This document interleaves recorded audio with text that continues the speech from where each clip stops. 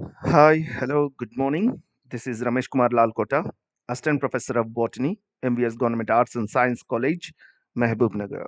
In our last class, we discussed Annunaceae family. Today we will see Capparidaceae. This Capparidaceae family belongs to dicotyledons class and subclass Polypetalae, series Thalamiflorae, order Parietyls, family Capparidaceae. So, when it comes to diversity and distribution, the family is widely distributed in tropical regions of the world. What are tropical regions? The regions which are close to the equator are called tropical regions, where you can find relatively high temperatures. And in this family, some genera are also found in the temperate regions. What are temperate regions? Which are away from the equator, and they are relatively cool regions. Okay, so in both the regions, that is in tropical and temperate climates, you can find these plants. This family totally, it is represented by 39 genera and 650 species all over the world. When coming to India, it is represented by 7 genera with 55 species. And in Telangana and AP, where I belong, there are a total of 14 species spread over 4 genera. And the largest genus of the family is Capparis, and the type genus itself is a Capparis. And this genus as a whole, it contains 350 species. Okay, so this is the largest genus and also it is the type genus of this family. And now we will see some of the important plants or familiar plants of this family. uh, you can see here Cadaba indica, also known as Cadaba fruticosa. This is Cadaba trifoliata, Capparis aphylla, which is a xerophyte. It is also known as Capparis decidua. This is Capparis zelenica. In our local language, that is in Telugu language, we call it as Adivinimma. Okay. This is Cleome viscosa, which is very common during rainy seasons. In our local language, we call it as Cuccavaminta. This is Cleome gynandra, also called Gynandropsis pentaphylla. In local language, we call it as Vaminta. This is Crotaiba religiosa, which is a tree in this family. This is a Merua arenaria. This Merua arenaria is a standard shrub. That is, it is a climber. Okay, so these are some of the important plants of this family. And coming to its habitat, most of the plants are mesophytes. As you all know that mesophytes are nothing but the plants which grow uh, where the availability of water and sunlight is up to their requirement. Okay, so most of the plants are mesophytes. And regarding its habit, mostly herbs such as Cleome viscosa, Cleome gynandra are examples for the herbs. Herbs are nothing but the plants which have very weak stems, and they are green in color. The stems are green in color. Okay, so these are the examples of herbs: Cleome viscosa and Cleome gynandra. A few are shrubs. Example: Capparis horrida, and this one you can see here. Um, uh, what is this? Merua arenaria. This is a creeping shrub. Creeping shrub. We call it as Scandinavian shrubs. Okay. Then rarely trees are also seen. Example is Cataiba religiosa. It is a medium-sized tree, and most of the plants are perennial. The herbs alone are annuals or biennials. Okay, and the remaining shrubs and trees are perennials. Um, and Capparis decidua, this is a xerophyte of this family. This is regarding its habitat. Now we will see vegetative morphology. In vegetative morphology, the root system is taproot system. It is branched and extends deep into the soil. Okay, so all the dicots, they have taproot system. When coming to stem, stem is aerial, usually erect, and in some the stem is prostrate. You can see here Cleome simplicifolia. It is a prostrate one. It creeps on the substratum. Okay, so mostly it is aerial, erect, but in Cleome simplicifolia it is prostrate. And scandent in Merua arenaria, as we discussed earlier, and in Capparis it is woody in nature. Okay, in Cleome Gynandra Cleome viscosa, it is herbaceous and branched, and it is hairy. You can see hairy, all the white color, small hair-like structures with a woolly texture. We call it as a pubescent stem. Okay, so pubescent stems are seen in this family, and sometimes the stems are with spines also. Spinose and pubescent this stems are present. Okay, then when coming to leaves, leaves are petiolate, they are stipulate or exstipulate. That means stipules may be present, may not be present. What are stipules? Stipules are the small outgrowth present at the base of the petiole. Okay, the leaf base possesses small scale leaf-like structures. If they are present, we call it as stipulate leaf, and if they are absent, we call it as exstipulate. Okay, so in this family, the leaves may be stipulate or exstipulate, but in Capparis decidua, the leaves are deciduous. That means the tree sheds the leaves completely. Okay, uh, then stipules are modified into spines. You can see here these are the spines which are modified stipules. So this is the leaf. At the leaf base you can find the stipules, but here the stipules are modified into spines. Okay, and leaves are simple in Merua arenaria, Cleome simplicifolia. You find simple leaves, um, but they are palmately compound in Cretiva, Cleome gynandra.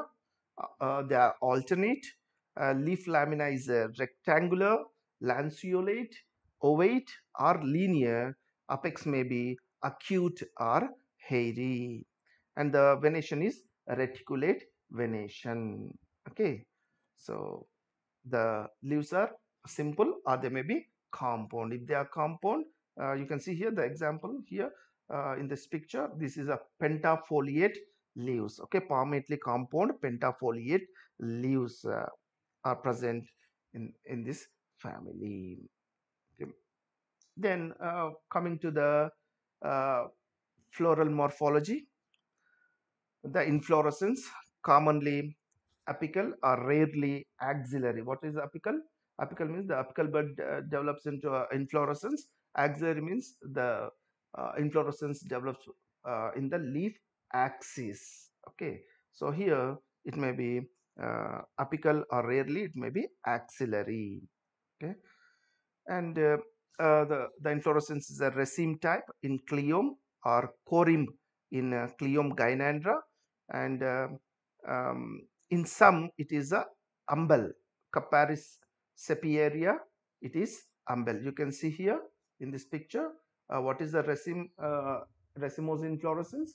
Racemose inflorescence is nothing but it has the peduncle of the inflorescence as indefinite growth, and all the flowers which are formed are arranged in acropetal succession. So it may be a simple raceme with only one flower, or it may be a corymb. Corymb is nothing but the flowers which are present on the inflorescence at the basal region. They are with long pedicels, and which are present at the apex region. They are with short pedicels. All the pedicels, all the flowers come um, into the same plane on the surface. See, they are all present on the same plane at the surface area. Okay, the lower flowers with longer pedicels, and the uh, flowers which are present at the apical region, they are with short pedicels, so that all the flowers come to a same plane at the surface area. So this is corymb. It is also seen in some of the members such as Cleome gynandra. So this is the Cleome gynandra where you can see the corymb inflorescence.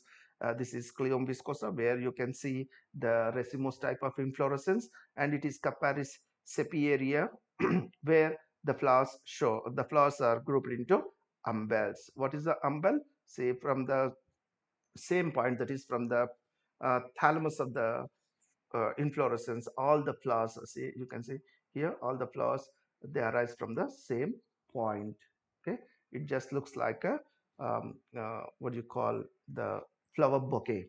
Okay, so this is umbel, and in Capparis zelanica all the flower buds are arranged in superimposed manner. You can see here all the flower buds are arranged in the superimposed manner, which are developed in the leaf axil. This is the leaf. From the axis of the leaf, all the floral buds they develop, and they are present superimposed. Superimposed is nothing but one above the other. Okay, so here in Capparis zelanica, you can see such type of inflorescence. This is regarding the inflorescence. And next, when come to the individual flower, flowers are pedicellate. Pedicellate means they have the pedicels. The stalk of the inflorescence is called peduncle, and the stalk of individual flowers in the inflorescence, we call it as a pedicel. So these flowers are pedicellate, and they have the bracts.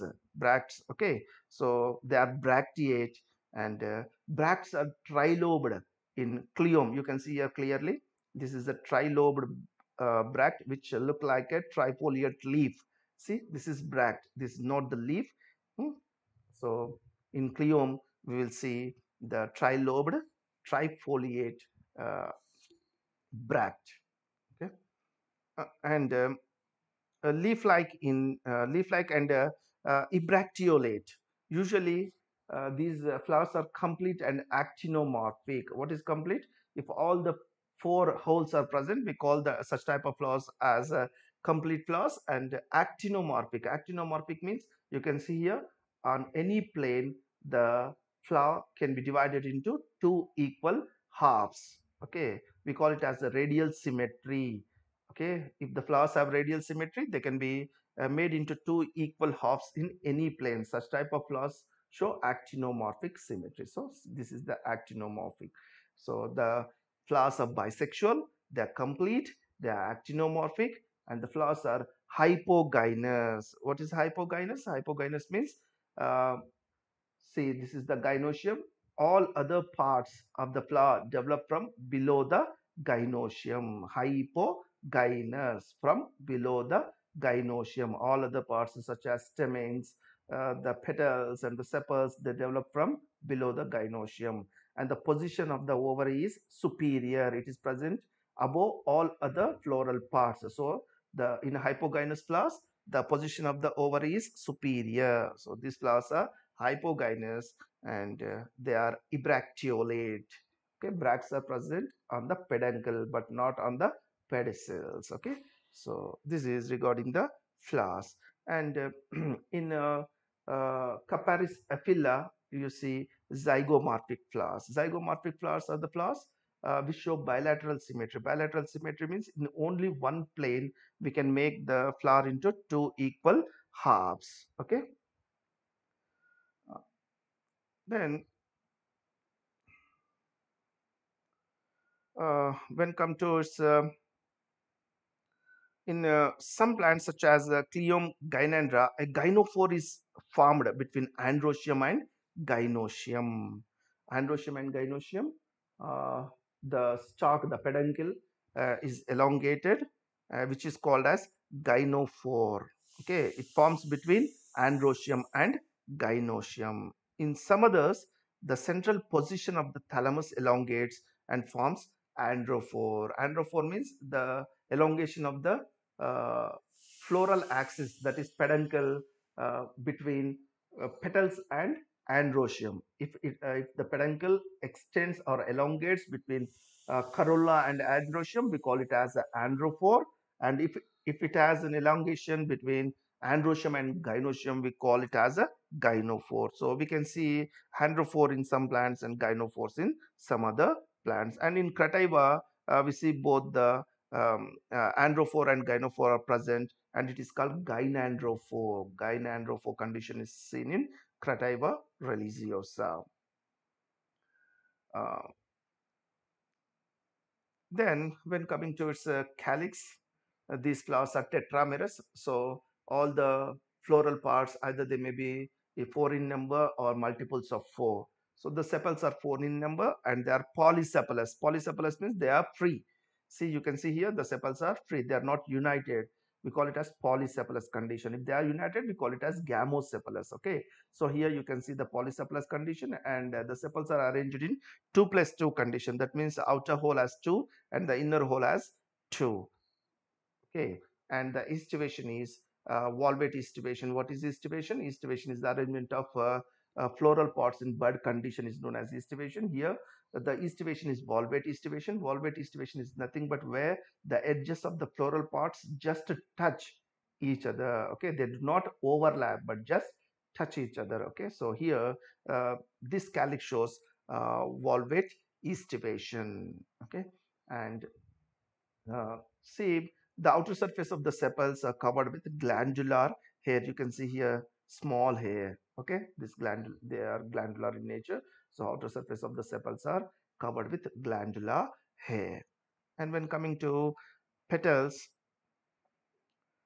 uh, petals are usually four in number, rarely eight. Okay, four are multiples of four, rarely eight in number, and um, they are cross-shaped. Just as in Brassicaceae family, they are cruciform. The petals are cross-shaped. They are four in number. They are cross-shaped. And in Emblingia, the petals are fused. Actually, these are polypetalous. But in Emblingia, these petals are fused. And in Capparis decidua, uh, the petals are absent. Capparis decidua, petals are absent. And estivation is valvate in Crativa, and it is imbricate in Capparis and Cleome. You can see here imbricate. What is imbricate estivation? Here, the petal, one petal is completely in. Both the edges of the petal are completely in, and in uh, the petal which is opposite to this, it has two edges outside. See, the two edges are outside. Here the two edges are inside, and the remaining three petals are with one edge inside and one edge out. You can see here one edge outside, one edge in, one edge outside, one edge in. So this type of floral arrangement is known as imbricate type, and this type of imbricate estivation is seen in comparison Cleome of this family. So this is regarding the uh, corolla.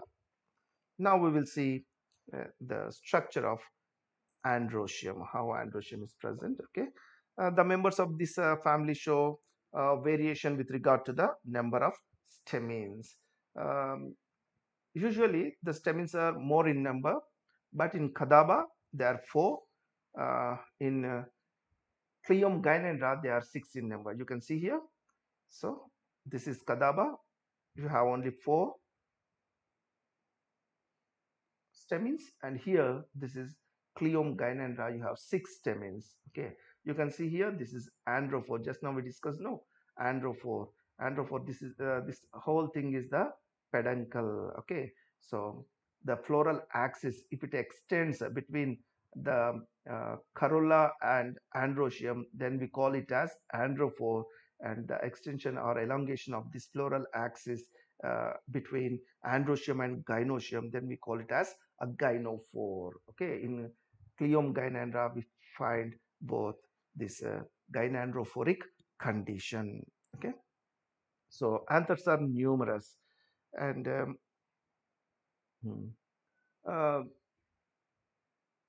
these stamens are, they are longer than the petals, and they are attractively colored. The petals are these stamens are also attractively colored. See how beautiful they are. Hmm? So these stamens, they are dithecous. Dithecous, you can see here in this structure, dithecous stamens. They are basifix. The filament is fixed at the base of this dithecous anther, and they are extrodes, show longitudinal dehiscence. What is extrodes? Extrodes means they are exposed towards outside the inflorescence. You can see these stamens from far distance also. Okay, introdes means if the floral parts completely cover the essential organs, then we call it as introdes. If the floral parts are exposed and we can see them, that is the essential organs, then we call it as extrodes. Okay, so here extrodes and show longitudinal dehiscence, and androecium is raised on androphore. This is androecium. The stamens, all the stamens together form the androecium, and they are formed on a androphore. Okay, gynoecium. Gynoecium, it has two carpels, bicarpellary, syncarpus. Ovary is superior. Just now we discussed that the All other parts develop from below the ovary. So the position of the ovary is superior and is raised on a gynophore. So this is the gynophore, which is the enlargement between the androecium and gynoecium. So it is raised on a gynophore, and the ovule is the ovary is a unilocular ovary with compylotropous ovules. See, these are the ovules which are present in parietal placentation, and these ovules are compylotropous ovules. What are compylotropous ovules? These they mm, initially when they are formed, they make 90 degrees. The body of the ovule make 90 degrees with the funiculus, but during its development, uh, it just stretches towards the funicle. Okay, making a larger angle than the 90 degrees. Okay, so here the embryo sac is lightly curved and the micropyle is come closer to this funicle. Okay, so this is compylotropous ovules. So these compylotropous ovules are present inside the locule of the ovary in parietal placentation. Sometimes bilocular, it looks like bilocular due to the formation of a false septum. False septum is formed in some species. So due to the formation of that false septum, you can imagine it as to be a bilocular ovary. Okay, and the style is short. So, see, this is the gynoecium. It bears style and the stigma. This is the stigma. Stigma is bicapitate, and this is the style, and this is the ovary. Style is very short, and okay, this is regarding the gynoecium. Now, the next part, pollination. Pollination takes place by insects. After pollination, fertilization occurs and fruit formation takes place. Fruit is siliqua, uh, in Cleome viscosa, and it is berry in crativa or drupe in emblygia. See, you can see here, these are berries, Capparidaceae crativa. You can see them. Uh, these fruits are berries, and here you can see this is a siliqua. The capsule descends by valves. When the fruits get mature, these capsule descends uh, by valves. Okay, liberating the seeds. So this is the fruit of this family. And when coming to the seeds, seeds are reniform or circular, and these are non-endospermic with a large embryo. Okay. So this is regarding seeds. When coming to the floral formula and floral diagram, we said that these flowers are actinomorphic, bisexual. Calyx is present in two holes, 2+2 condition, and corolla has four petals, and they are free as these are polypetalous. We are writing the four out without any brackets. If we write brackets here, then it implies that they are uh, gamopetalous. But here they are polypetalous, so we are not writing inside the bracket. Okay, and androecium is 4 or infinity. Uh, a lot variety of uh, androecium is seen in this species. Some have 4, some have 6 stamens, some have many stamens. So we are writing 4 to infinity. Okay, and the gynoecium bicorpellary with hypogynous condition. That means ovary position is superior. So we are writing, we are underlining the ovary position. Okay, so this is floral formula and this is floral diagram. Depiction of floral formula in the form of a picture is known as a floral diagram. You can see here the outermost hole, 2+2 condition, sepals are present, 4 in number. See, 2+2 condition. Okay, then followed by petals. Petals are also 4 in number, and inside which you can see here, these are stamens. Stamens are 4, 6 are many in number, and this is a unilocular bicarpellary ovary with parietal placentation. Ovules are seen here inside. So this is the floral diagram. Now we will see the economic importance of this family. In economic importance, some of the plants, uh, the decoction of the bark of Capparis decidua is used in cough and asthmatic diseases. Okay, the decoction made up of bark of Capparis decidua is used in cough and asthmatic diseases. And the dried roots are used in fever and fruits for cardiac diseases. Okay. Um, the same way, the decoction obtained from the leaves and bark of Capparis sepiaria is used in treatment of skin diseases, and the dried root powder of Capparis monophylla is used for epilepsy. Okay. The leaf extract of Cleome viscosa is used for earaches, and that of Cleome gynandra for relief from rheumatic pains. So these are some of the medicinal uses of the plants of this family. And a few are vegetables also. The young leaves of Cleome gynandra are used as a leafy vegetable, and the fruits of Capparis horrida, Capparis decidua are used in preparation of pickles. Okay, and Cleome spinos and Cretiva adenosoni are the ornamental plants of this family. Okay, when coming to the classification, as these are seed bearing plants, they are placed in the division phanerograms. These are flowering plants, that's why they are placed in phanerograms. And due to the presence of taproot system, reticulate venation, tetramerous flowers, and two cotyledons are seen, and radial vascular bundles are present. So all these due to presence of all these characteristics, these are placed in dicotyledonate. And next, perianth is present in uh, uh, two series, that is biseriate perianth is seen. It is distinct corolla with free petals. Okay, perianth is seen in two distinct holes. That is, perianth is nothing but non-essential organs, calyx and corolla. They are distinct. That is, diclimides condition is seen. Okay, so because of these characteristics, these are placed in polypetalae. And next, flower is hypogynous and thalamus is conical in shape. These characters belong to Thalamiflorae, so it is placed in series Thalamiflorae. Parietes, carpels fused unilocular ovary with marginal placentation. So it is placed in order Parietes.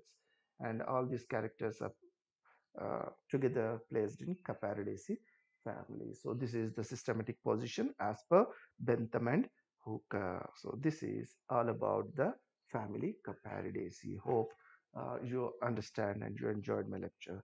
Thank you for watching.